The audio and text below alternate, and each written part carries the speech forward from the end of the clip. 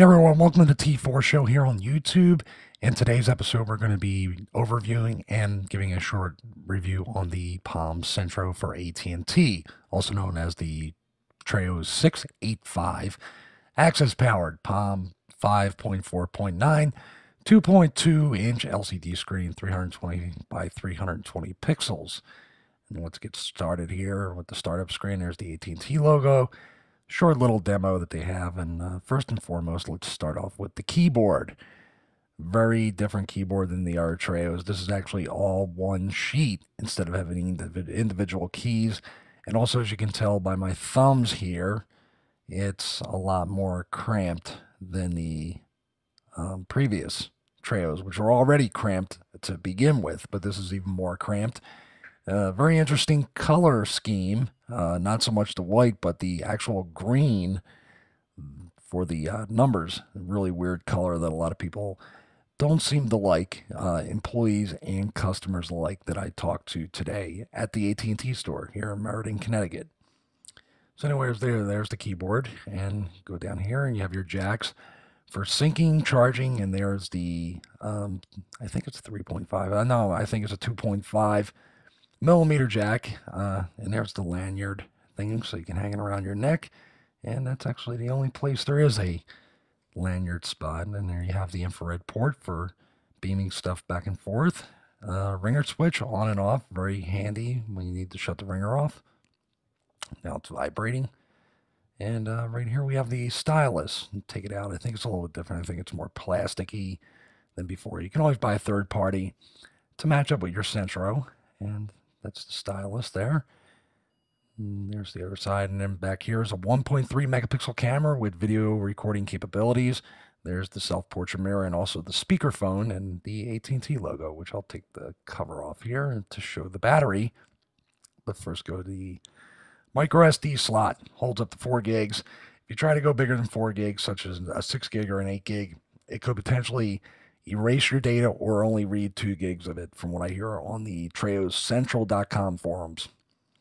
Let's move on to the battery. 1150 milliamp battery. Give you about 3.5 hours of talk time.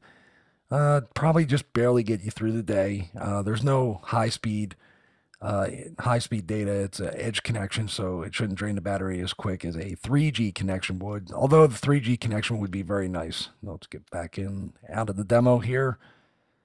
Touchscreen isn't really, well, touch. Oh, there we go. Here's the home screen. My Centro, push to talk. Your quick tour over there to the right. There you have it. AT&T Music, Mall, Express Mail, Bluetooth, calculator, calendar, all kind of contacts, documents, email. Got to catch up with myself here. XM radio, Music ID, Mobi TV, back up to email. Can't really do anything right now because we don't have an internet connection. They were nice enough to lend it to me, but no SIM card is in it right now. There's your express mail, your contacts, your documents to go. Documents to go 10, very huge. Edit and create Word, Excel, PowerPoint, all the different stuff that goes with Microsoft Office or any other thing. So very useful to be able to do that on the go. Then we have telenav, but no GPS built in. There's Mobi TV. You need to have a Bluetooth GPS receiver to use telenav. There is no GPS built in, but there is an instant messaging app, which is very nice. The AIM, and then you have Yahoo down there, your settings, and then you have Windows Live Messenger, very useful if you use Xbox Live. Let's go back. There's the home screen, home button, hit that. Kimono player up there, there's messaging. So you can create your text messages or video messages, whatever, photo messaging. Can't really use it. Like I said, there's no SIM card in there, but that's what it looks like. Threaded SMS messaging too, which is, become a standard for Palm, even on Treo 750, which is a Windows mobile device. So let me go back to the home screen here. Let's see, there's the phone app, Kimono, so you can actually play audio and video on their Kimono 3. I think Kimono 4 is out. That's weird. I have to check on Treo Nuts. I'm pretty sure there's a Kimono Player 4. That's a pretty awesome device, especially over high-speed connections. There's your phone app. It doesn't have the standard Treo 650 one and has one from the 680. So I just went out of it. I'm trying to hit that green button, but I don't think that. There, I'm going back to the phone app. There's your main phone screen. There's your favorites, which you can set. There's the dial pad, back to your favorites. It gives you a bunch of options of what you can pick. You can change these into anything you want. All your third-party apps can go there. There's your contacts. There's nobody there right now. There's no contacts synced up. Then there's your call log. There's been no calls made because I just took it out right out of the box. Okay, go back to the home screen.